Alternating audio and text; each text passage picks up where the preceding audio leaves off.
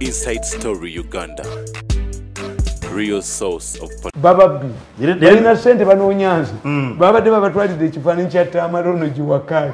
Ne babaga nti oli omusajja tumumanyi. Tumulaba ku TV. Tumulaba ku TV ne babagamba. Mukozi ya mufuga. Sente muzituwe tugende wamu. Mukozi abamanyira bamanya itabu. Ebitabirimu. Abafere. Ndugu wangu kutoka Tanzania. You have done very well. They insisted they must see me. Okay. Don't accept it. Wepiga simu yangu. Kuja kwangu. Kwa nyumba yangu tuzungumuze kidogo. Mimi mtu mzuri sana.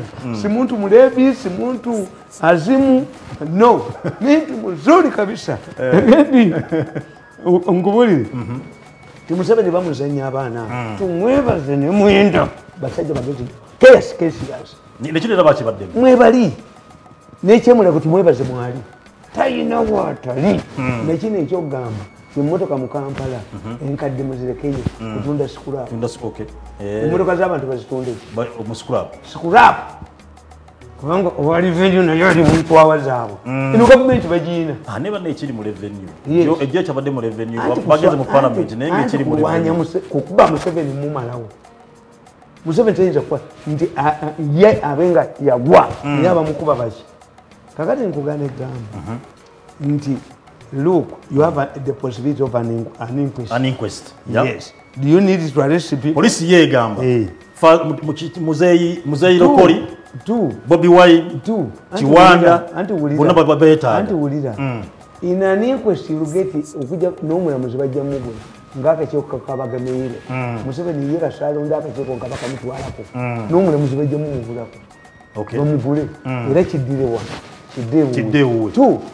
What sensible person can arrest OULANYAH's father?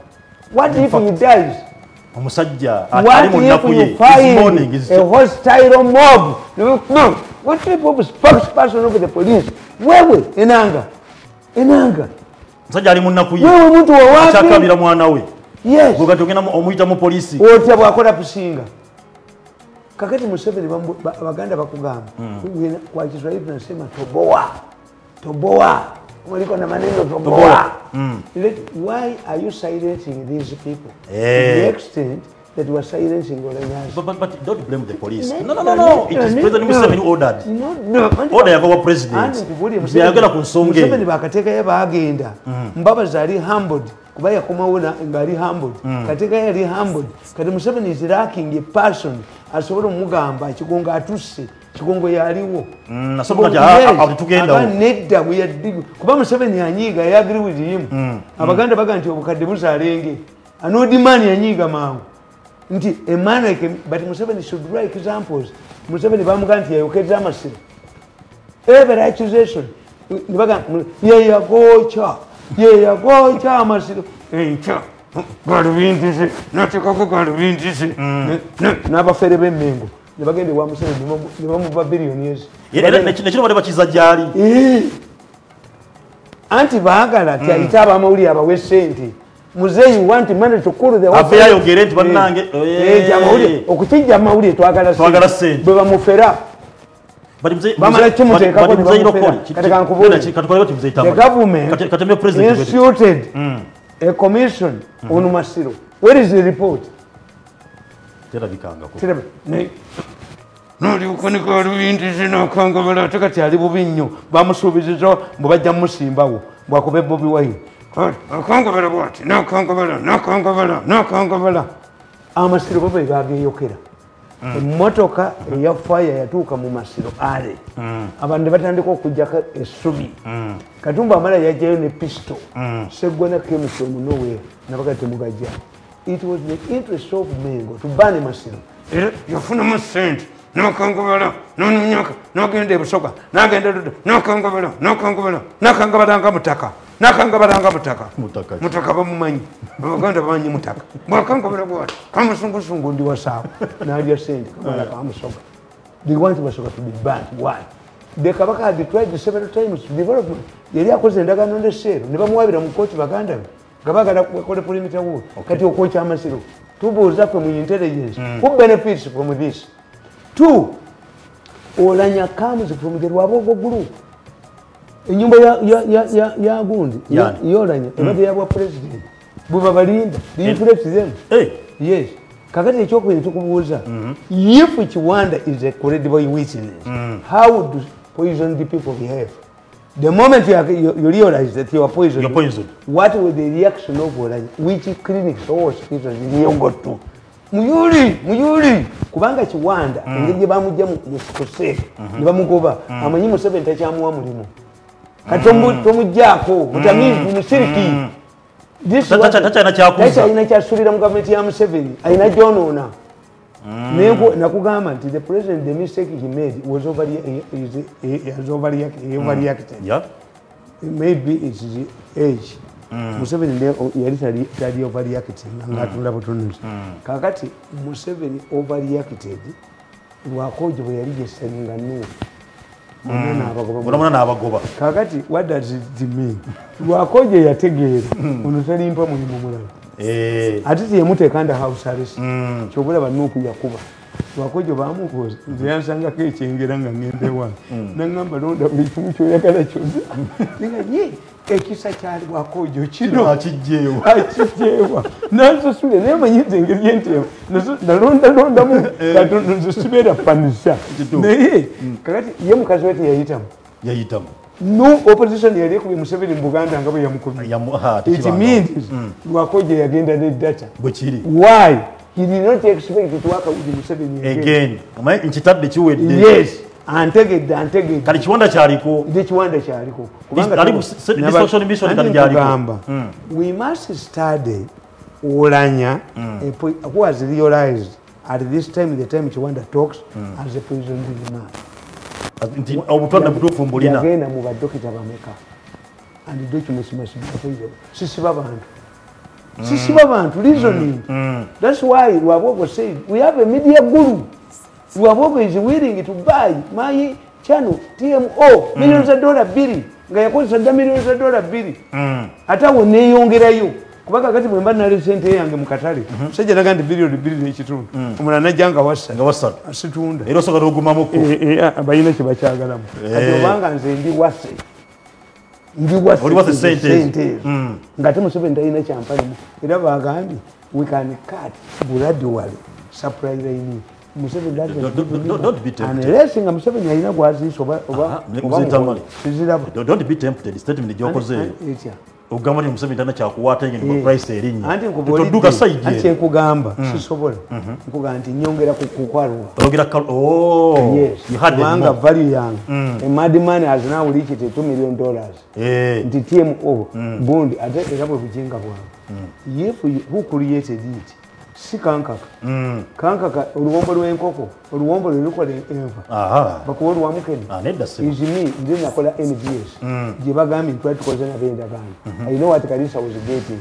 Kalisa siri muntu nemukubira ddala nemujja kubanga president yabaganda mugende muwabi nibakwata biliyoni zange 10 Kalisa nebazirya nemwenda n'ababa akanyenye ntoke nkakubene Kalisa joko mwekezozi mwenyini kasajja gwe bye jogo ne bawo shuma ne bawo joze nambi mwekezozi mwenyini mwekezozi oleka kuddamu kunya ku bantu n'okubanyalako taliddamu kuneerekako taliddamu kwe yakutuma ewange yakutuma wabi bededa ne nkwisa obujozi mwekezozi mwenyini mwekezozi through the annals mu buniero bane nkumalirawo ddala bye nkumazeewo ojja kuddamu onukobusa ojja kuddamu onukobwolo ojja kuddamu onukobwolo gye wava kakati nkubulira negamba today issue ya nti nkubulira negamba nti age changu two if Kiwanda knew and others that Oulanyah was almost a dead person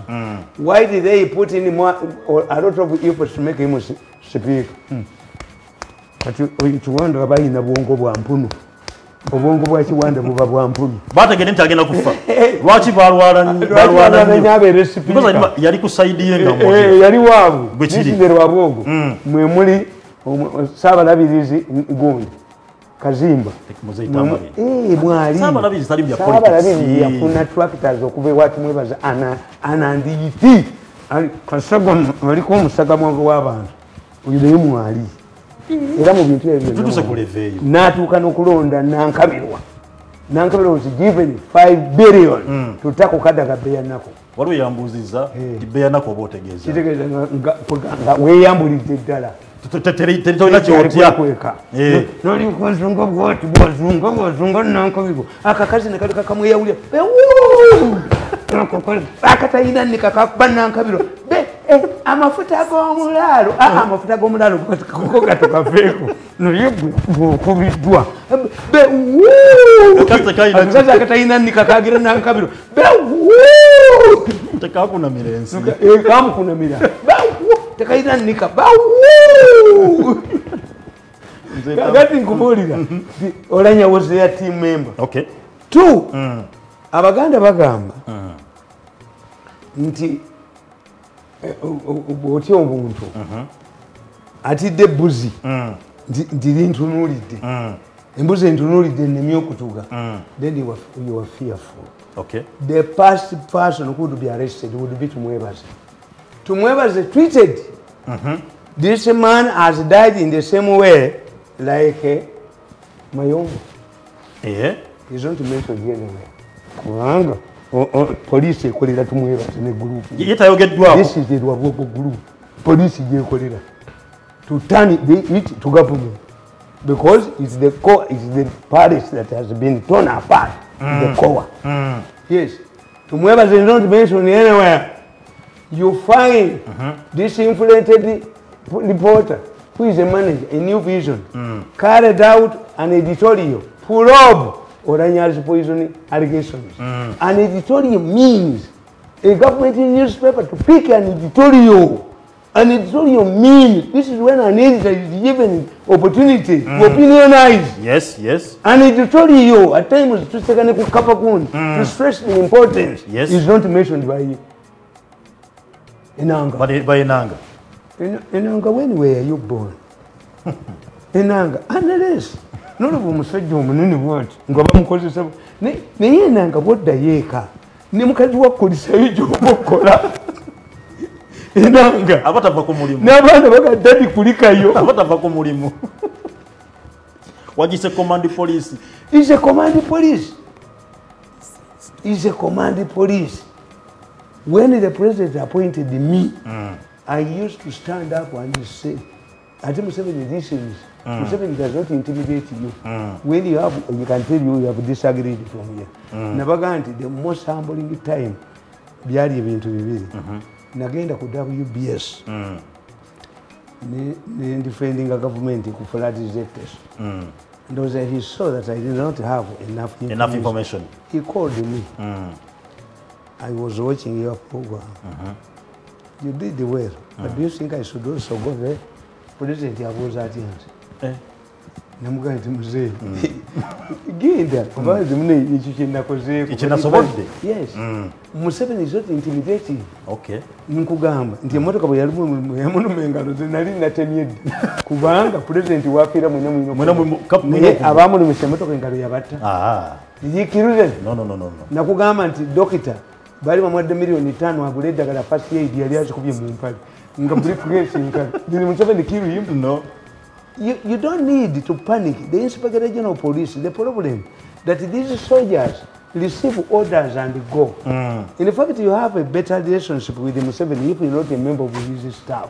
The moment you become a member of his staff, then you have lost some independence. That's why I cannot go back to government. If you want to lose your liberties, get married. Kubanga bufunga married, you have to ntinze mubabya ababye ne babana amasanyalaze baketutu.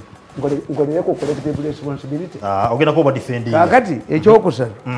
This government, the president would have learned from past experiences. Like? What type of opposition leaders do we have? These people, unlike the NRM secretariat that is docile, these people are looking for a by-election. In fact, if their choices were smart, they would have elected Mao. Are you sure? Because the moment you elect Mao to replace Oulanyah, Mao will be the only political leader, the leader of a party that is in the parliament. But family, the Tamale family is purely NRM. And they are fronting their son. The deceased. Baba Gamba, if you allow with this, the Moleto Mwana Wolan, you are confirming Museveni. You are endorsing Museveni's son. But this is too already done. The challenge is to one. Which is the president was said, is it bad when it comes to Museveni's family? No, it is okay. This power was borrowed from the public. Museveni cannot extend it to his son. Okay, stand. Unuka.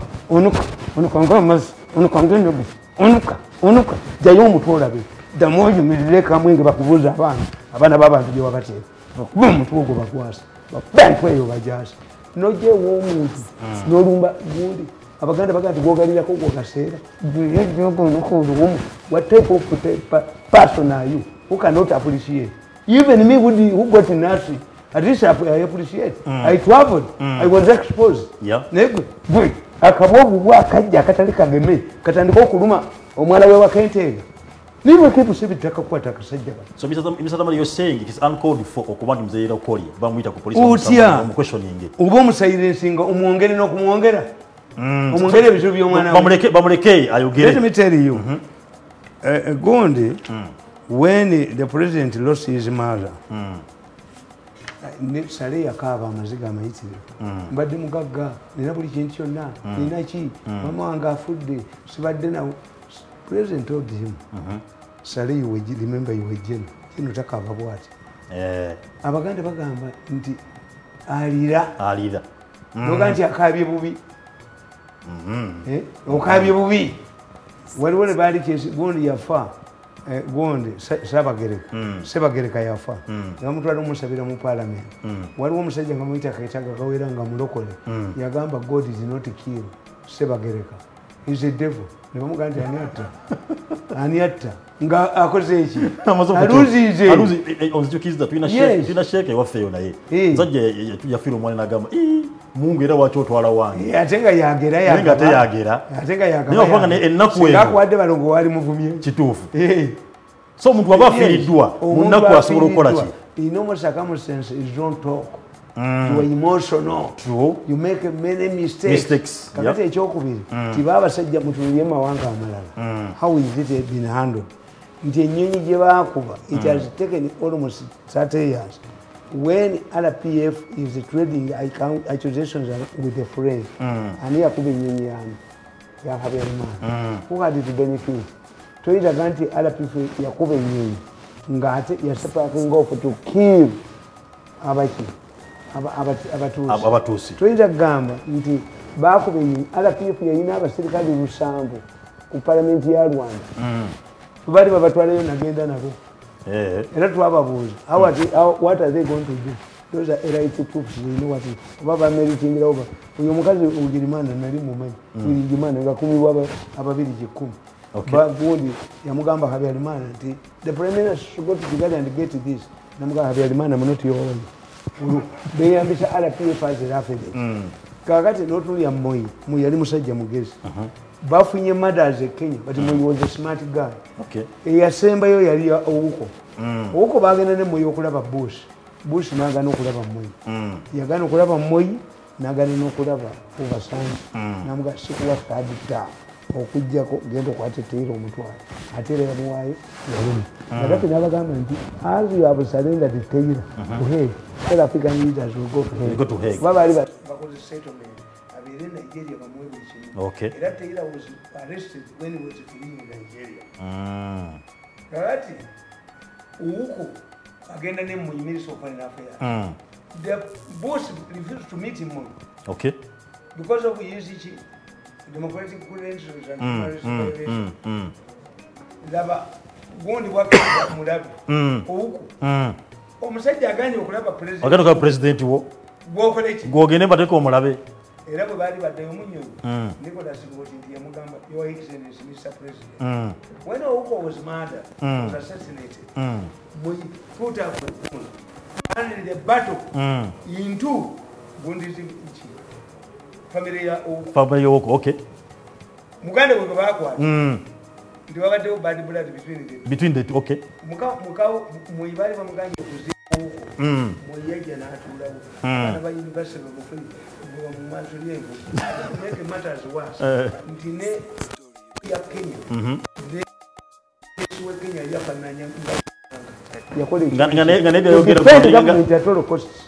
cannot defend except when you are talented like me. I can defend something kugamba nti omusajja yakola saloon tagoba mugoli wa mutwe mubi kati nogende woyo gondi bulenda nomuganda atenemereddwa ye yasoma kutereeza mitwe ye ina gwe mulimu yes kakati for spin doctor twasoma mu somero I know how to defend something yes buli muntu nati ali talented kituufu kakati ye mu olumbi yakola bamwitanga olumbi a pathologist yagamba pathologist yagamba nti yekozesa assassin yese kane yeyo cha bagoba olumbi Kenya bali bamusi nabali bibakola bonanga okutakata bako kakalimu yes and inkubolira how they turn things against government oba against their target okay kana katabo kalaba kiragala okutuwaawo yes okay mutayimu nsembi kituwe kana katabo nakatuma nantaba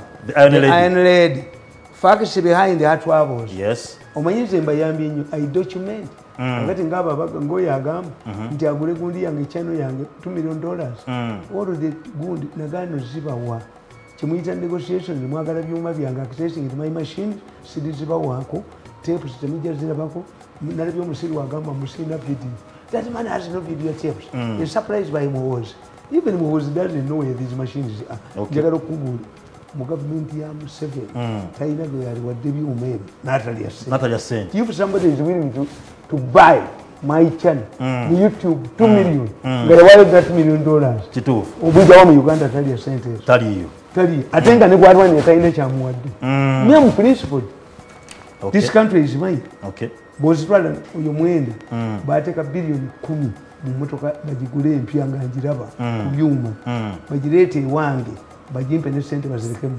mwenda nategeka abantu banzite ekiro bazitwala nawe no bizira neba kubira sente bazirete ane bali bagana bali bambulidde mukazi wange omu yaloota nga amazza amachafu ennyo ngakube motoka yakamunyaga gizaayo neita mukubida negagizaayo neita mukubida negagizaayo nambulira nze siringa siza nze biroto mbala kugamba gwe nawe walinga toto siza nze n'omusota ngugamba tibwe muba mwagala kunkanganga muzze bwe mutyo njabba bobola vaawo nze nkubira kugamba mpola bwe bakutumye aba najja ekiro naye genda bwe gulebera wongwasa kale tuwe ensonga eziri mu katabo akati nkugamba nti what is part of this fight Nantaba has been an outspoken minister in the Museveni's cabinet, reporting to the president about mafia plots and the political impact of their actions. The minister of ICT, Franka Tumwebas, is in big trouble. In fact, has disappeared from the scene like a gonorrhea. He and his allies blame Nantaba for his misfortune. They strongly believe that she is the one who reports the evil actions to the president. Remember, Professor Anthony Mbonye was forced out of the Ministry of Health because Dr. Diana Atwini, a sister-in-law to Franka Tumwebas, feared that Mbonye would report the corrupt deals to the president through Nachobe, who is in the State House. Eventually, she was removed there. Yeah. She was giving money. Their fears were justified. Since anybody in trouble would have sought help from Nachobe, given her status. The mafia operates on humiliation. In the case of Nantaba, she is the state minister of ICT, who would be in a position as the Minister of Information and Technology to trace the person who ordered the execution of Sebulime using the killer's cell phone. This explains why she is being chanted. Whatever we have Nantaba, yali minister wa ICT. Naye esimu eyakuba esimu okulagira salya tesebulimi yakubira ku simu webalinyi naye nga talina capacity esobola kujjayo simu naye nga zatiri chukanga she's the minister yakuba esimu wanudde njiyina even if you kill me or kill me biri ku embassy Nirwe chuma chalita amasimu galigenda kugamba. Amasimu ago. Why? Mafia plot flopped. Unanta banamuyamba.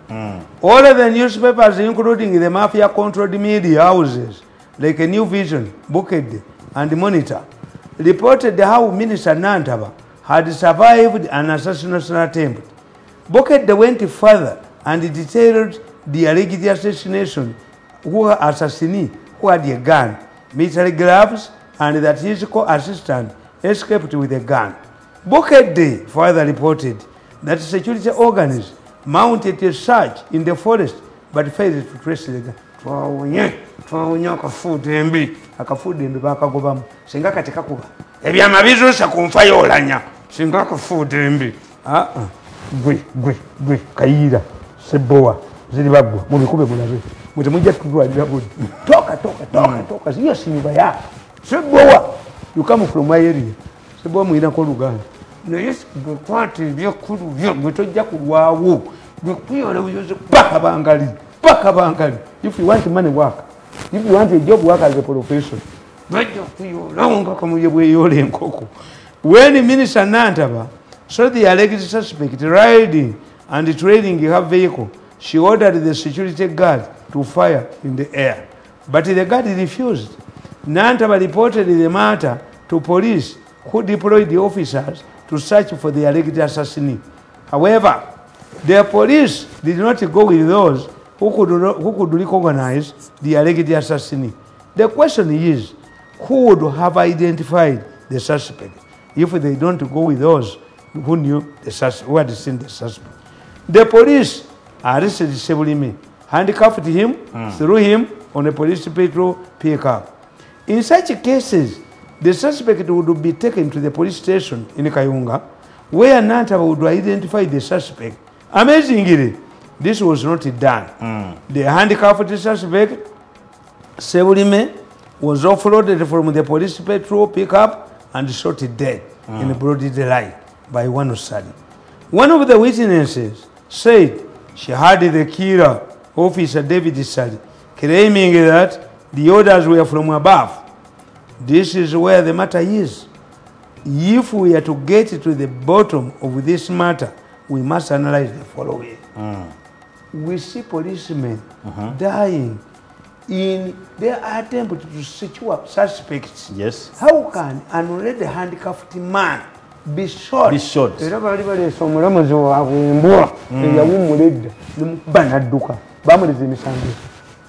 Atabala muzi mumufiridwa tujja balinda mukozeka kandi yambuye mulamuze for life mpaka yamuhola bwije bamu amayinjo nadduka okujja kungala mulabitu tukulinda mukozeka kitaawo netukulinda mukozeka jjoko netulaba mpaka yonna ekitala tukiteeka ku ttaka ng'olina omusango gw'obusiru gwe wasa temuyinza kutuwona muli baawa nate munaddawa. Number one, who in Uganda has the powers to issue orders to police to terminate the life of a suspect already in police custody. I've witnessed many incidents where police fight off angry mobs, and at times the officers sustain wounds and lose their lives in the process of saving suspects. What happened then, since the suspect was not being pursued by a mob? By a mob, okay. I reason then. This is why this man said, unless we get this media group on our side, we must do two things.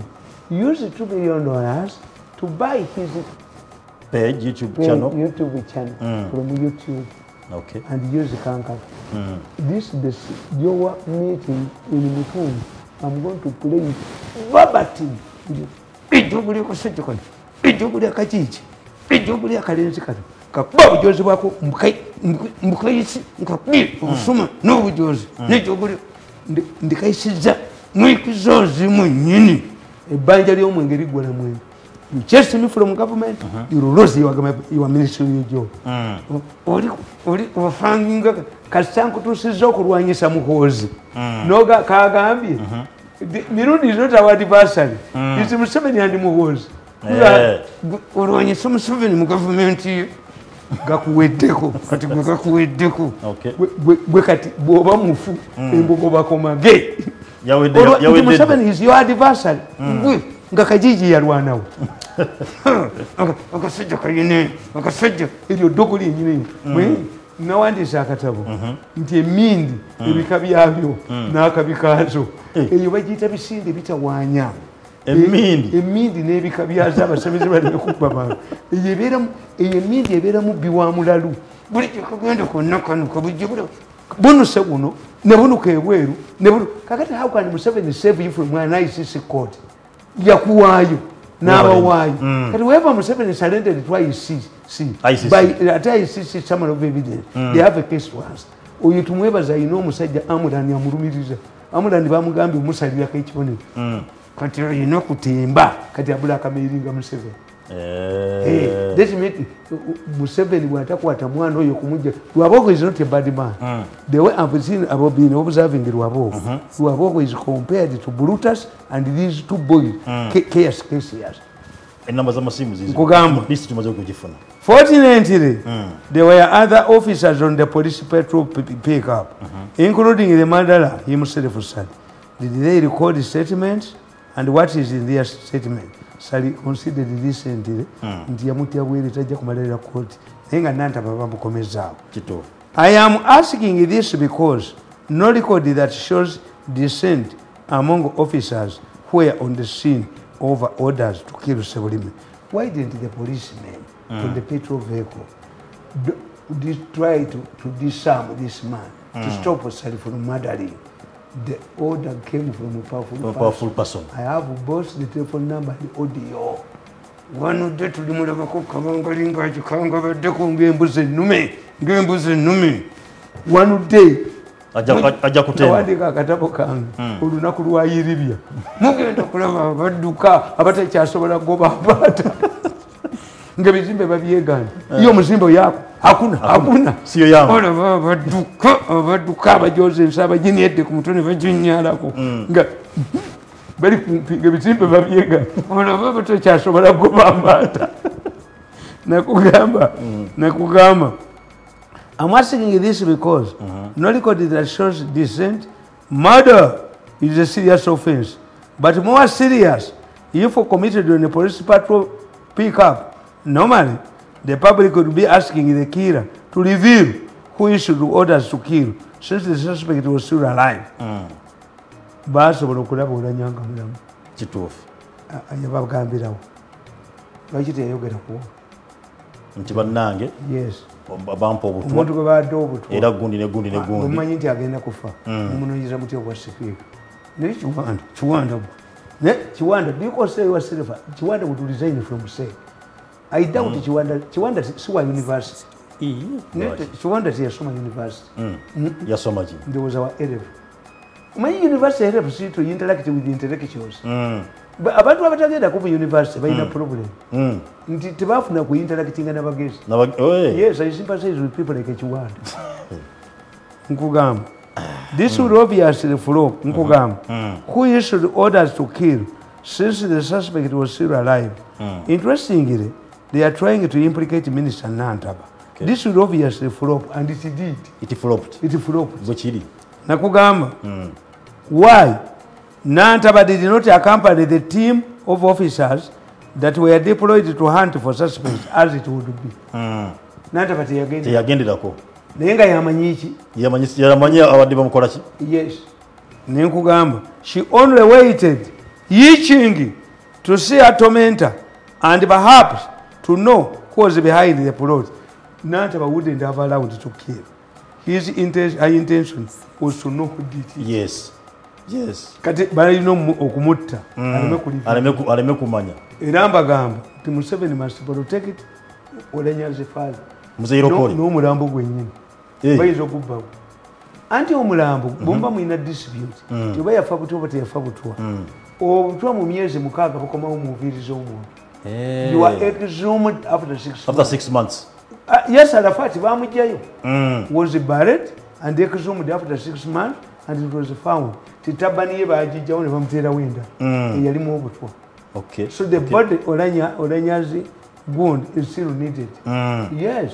they must deploy abaserikale babeerewo Oulanyah gundi key uyu muganda winani that is being incited why they are preparing anti-Museveni sentiments because in the short run they are preparing anti-NRM sentiments in the by-elections. But Tadongo Tachiman, Marindas, Bovakola about the sins. Ngania Kolana.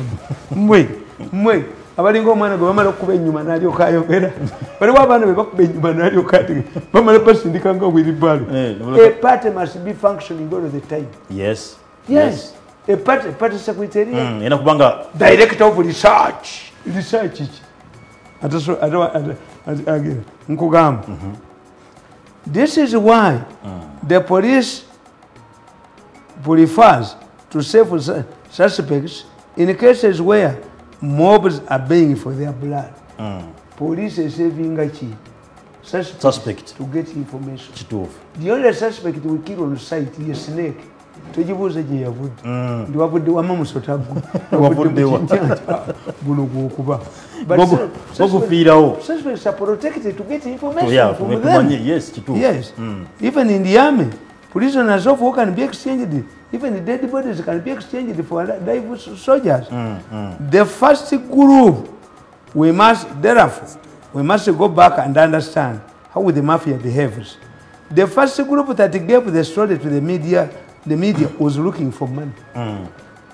Bali bagala to extend security cameras to the rural areas. Era kayigula namugambe kasagamu bakugobye bakamera security cameras.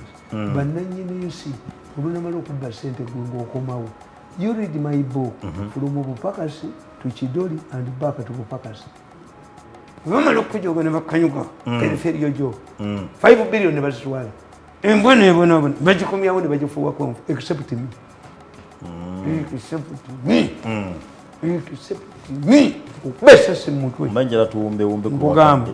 They reported the incident accurately.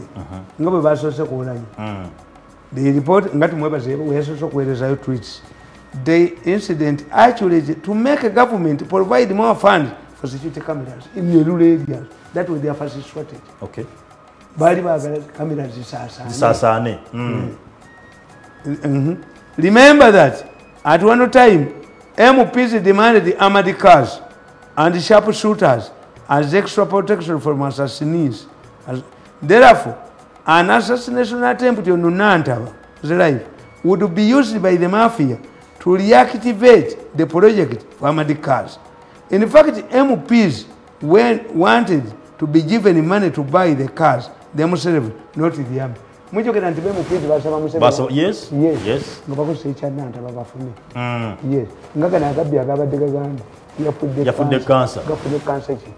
Ngono mufuka muri beni authority. Ayagala bakwate motoka enkadde. Atunde sikula apo. Ize market. Ideas ina wezi. Mbakubo omuntu. Mbakubo omuntu mwawona. Singa mukozi teyanyambanga mu ngobi. Kyenali bakoze mwali ntulidde. Mwali tegedde Katonda ina abantu beyawa talent mitwe nali bakubye mbaboloza ejjo nali mujoka ku baana b'abannamwe abazo bakolera nimbajoka nimbani yako nimbanyerako nimukanyuka kasesero nimbafuula ebidoli lyali baweddemu nekati dinabe nkwatirwa ensonyi ngugamba therefore an assassination attempt on Nunantaba kati okitegedde bulungi kati kano kabeesije neesijja kaso nti Besigye naye yasabotaginga PTA manya gundi Commonwealth ne bagala nojijja wona. At one time I saw Ananga Di Museveni n'agamba gundi Makinon, you move the Commonwealth here, I'm going to sue you. Government have put in a lot of money. We visited the Canada against the South Africa. Museveni bamuita against the Kenya to address executives. Besigye nakozesa mutabani omwana yakuba yira Besigye gundi Tiagas mwana we nina kuzino bamusiba yafuna okubulokola tinakwata omukazi. I know the boy. Mwana wa Besigye. Mwana we mwenyi. Besigye yamukuza mwana wa Vikita Bwana. Yategera nti Besigye bagenda mukubirawo. Besigye nakozesa advantage ye. Museveni bamuyise Nairobi. Era Besigye yagenda Museveni Nairobi. Ne babuuza Museveni. Esajja kyabuuza. Do you believe you have the moral authority to to address this August meeting. When one of our leading opponents is in Nairobi, came to as a brain man, talk. If this man wants to hear about Uganda, tell him to listen. Your Excellency, are you going to visit your opponent who is recovering in Nairobi hospital? If you decided to come here, I think chubula banasabi mutu yambi abantu bonna abayina decision making mu Uganda abagende ebwero okubajja mubatte mutu yambi help us the international community. Yes, if you are in a position to provide the health facilities like Oulanyah yali speaker mutu yambe mubattireyo omusajja ali mu hotel takuli abaana b'emmere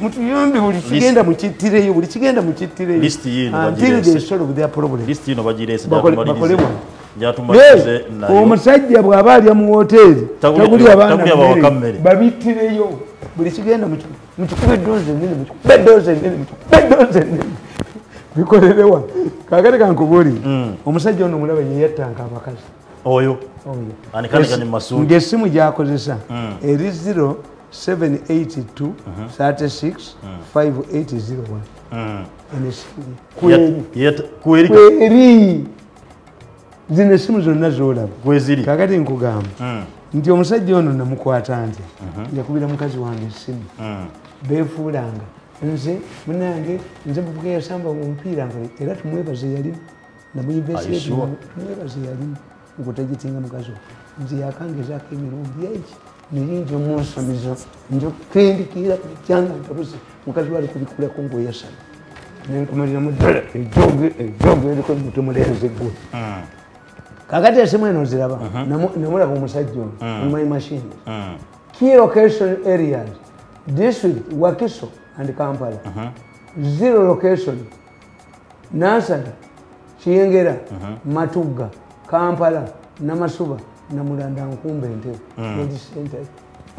ifu byabiranga mwe namumonitoringa ku nyumba yange n'omukwano kakati soko tuli omusajja oyo essimu ye yatandika ddi okukola mobile money analysis report first activity nga mukaaga nga mukaaga mu gwokutaano 217 mukaaga ogwokutaano essaawa zaali emu n'eddakiika 5 ne seconds nkaaga ana mu mukaaga nakubira essimu endala tozisoma togoba simu ye yokka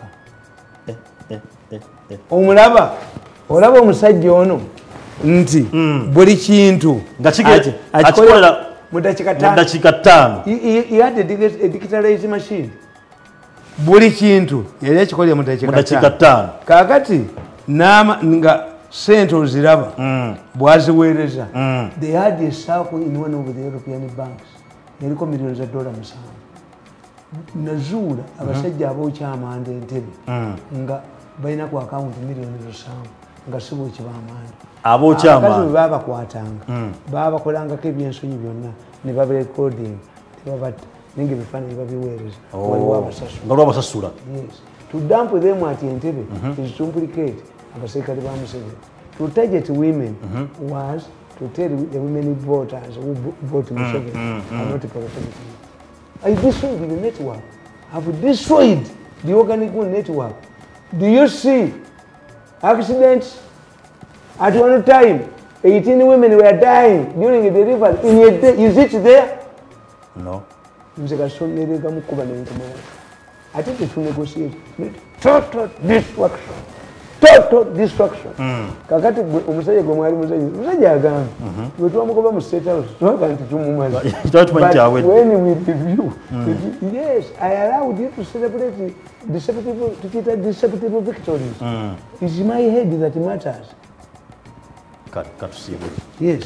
Ngenda kuba mberekereza naye kayonza atuweko bade bale balungi waliwo n'owajjane owajjane naye yateekinze ofu naye sibo takyatulabawo bwe kiri owajjane takyatulabawo naye omukubira essimu magoola naye takyandabawo abantu bonna baba steeringa off owagundi konaviri naye takyandabawo magoola akalo oba munda bawo munkubire ku simu muteekeko kituufu kale weewaawo nyina kuba nti nagambye nakusinza okuba nti nkuwa ennamba ya naye babatiisa osobola okuba nti lwabwo gwe yaga nti kandi suffocate me economically unless you close my shrine nze nabaga nti nkola olunaku lumu nesanga bakuŋŋaaniddewo nze mu East Africa nze neddagala erikwata ababbi daweyaways nze njirina nkola olunaku lumu nenvayo n'obukadde bwangeko nenkuba amasuuti aganyirira nengufuuwa ate kati naguddamu buto ngufuuwa okuva kumakya nyinza okugenda kumakya ate nesimu gye nninayo nyinza okufuuwa okuva kumakya nensibyobo nenguddamu ekiro kumakya